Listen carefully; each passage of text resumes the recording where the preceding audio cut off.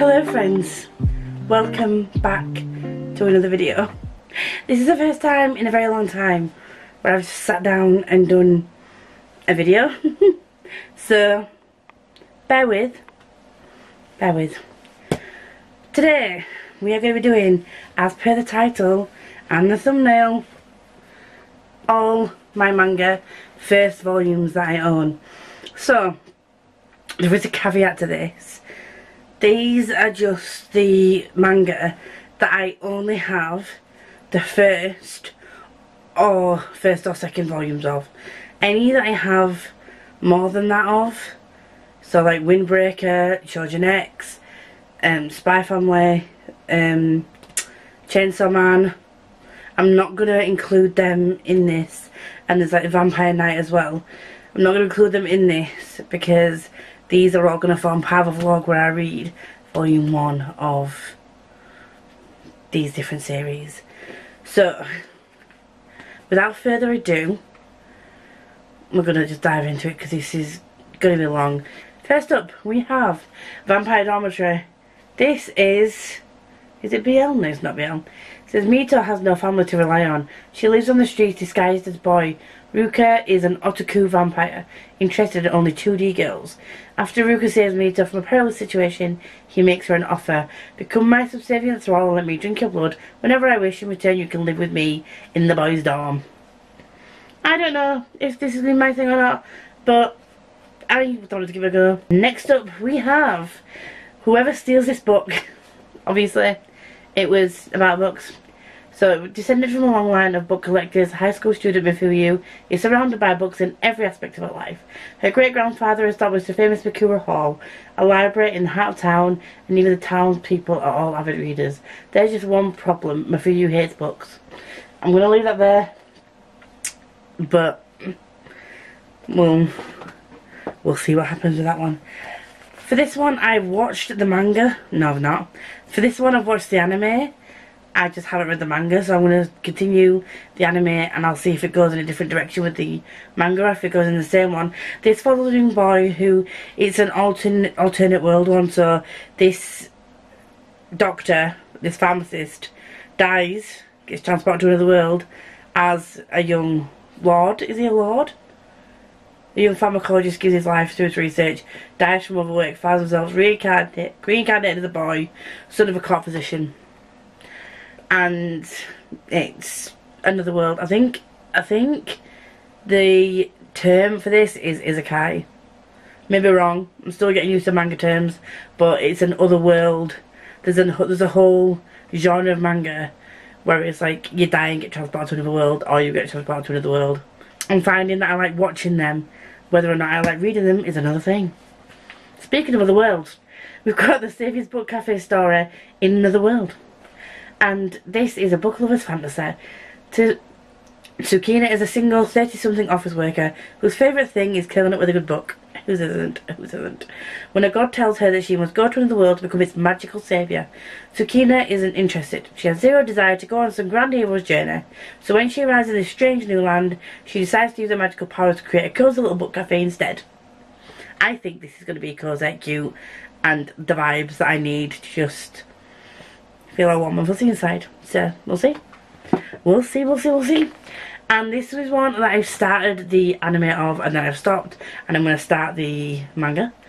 And this is Frieren Beyond Journey's End. This follows, I think she's an elf, or elf adjacent. She's got plenty of years anyway. Mage. She's a mage, but she looks like an elf. If Mage Frieren and her courageous fellow adventurers have defeated the Demon King and brought peace to the land, Frieren will long outlive the rest of her former party.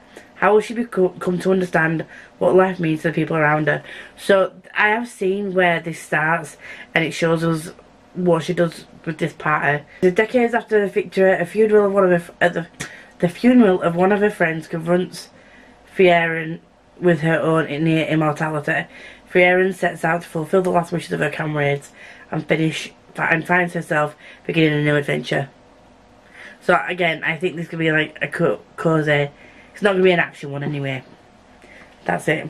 This is Dandadan. What is this about? I don't know. I saw this Who recommended this? I can't remember, but I picked it up on a recommendation from someone. Momo Ayase strikes up an unusual friendship with a school's UFO fanatic, whom she nicknames Okurun, because he has a name that is not to be said out aloud.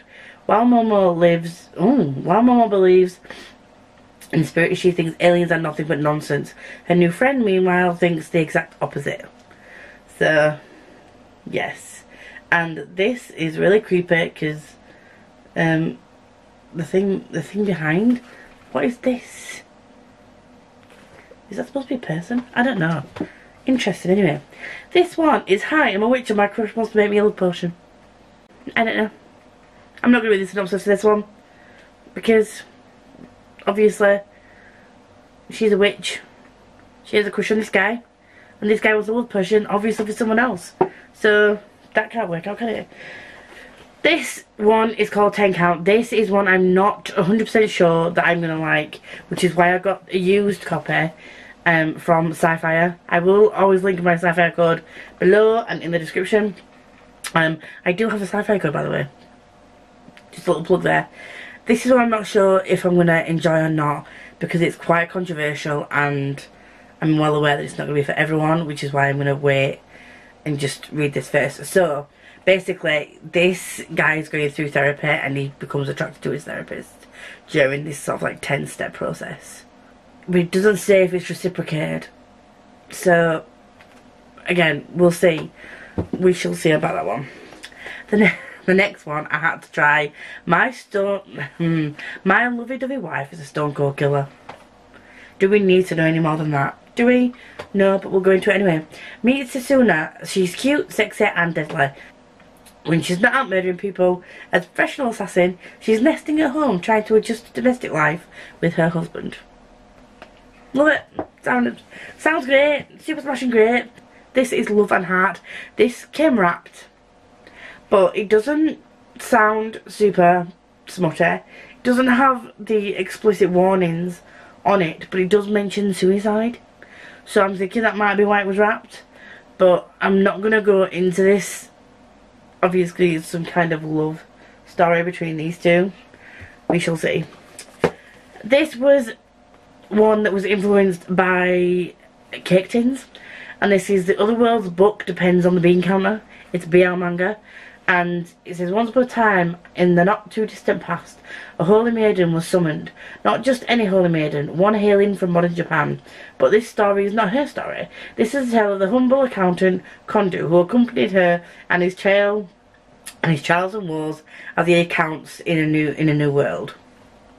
This just sounds super adorable. Super adorable. And then, last of the shorter ones, shorter as in height, this is Kaiju number 8. I've already seen the anime of this. I couldn't wait to collect all the manga before I found out what this series was about. Jem raves about this series, so I had to dive in as soon as it was available on Crunchyroll, and do not disappoint. It did not disappoint. Kafka, Hibino, just the vibes. We then have a stack of taller ones. The first one, yet again, is a gem rack. Is the way of the house husband. He worked for the Yakuza, he's now a house husband, but he approaches all household tasks as if it was an Yakuza hit. So, do with that as you will. I did try the anime, but I didn't fully get along with the first couple of episodes. I might try and continue it, but I've heard the manga is brilliant, so there we go. Next up, we have The Villainess and the Demon Knight. Again, it's kind of like a romance one. It doesn't... Oh, this one is explicit. Oh, this one was wrapped. I think this one was wrapped when it arrived. This has explicit content. Parent advisory warning. When noblewoman Cecilia realises she's been reincarnated into an Otome game. See, reincarnation is a thing that I seem to like in the animes. Will I like it in the manga? I don't know. Her shock is further complicated by the fact that she's the villainess. There's a couple of villainess manga that I really like the look of, and that was one of them, so I picked it up. Next is One Dance, and I Need a One Dance. I think this was also a gem wreck. This is one where I've got volume 1 and 2. and I haven't even started it yet. But it was a gem wreck, so I'm just assuming I'm going to like it. A shy teenager happens on a classmate dancing alone, and her joy turns a key, unlocking something in his heart. Why? Better don't make me cry. This is Blue Period. It's about a boy who likes art. Yotara is a perfect high school student with good grades, lots of friends. It's an effortless performance and ultimately a dull one, but he wanders into the art room one day and a lone painting captures his eye, awakening him to a new kind of beauty he never knew. So, here we go. 2 more. We have The Yakuza's Guide to Babysitting. He works for the Yakuza. His boss tries to rein him in because he gets a little bit too Yakuza-y, and in order to rein him in, he says, you need to look after my daughter. And it goes from there. Apparently it's super cute. And then finally the summer Hikaru died. This is a bit of a weirder one. This is definitely a gem wreck, but I don't know if it's going to be a me thing. Basically, Hikaru goes away and comes back, and this thing has Hikaru's face and body, but his best friend, possibly more than what was a best friend, knows that it's not him. That's a really bad explanation, but basically something else is inside Hikaru's body and it's not Hikaru, and nobody else but his friend can tell. We have many a manga volume. We have all of these. All of these are going to get read in a vlog. When that vlog will be up, I don't know, but I will be starting that in the next couple of weeks, and then we're going to get on to the rest of what's up here. So that's it for me this week. If you do like me and you want to see more of me, please like, comment, subscribe, do all that good stuff. If you are here and you want to let me know you're here, but you don't have anything to say, please leave a like, very much appreciated. And until next time, enjoy whatever you know what you're doing, and I'll see you all in the next video.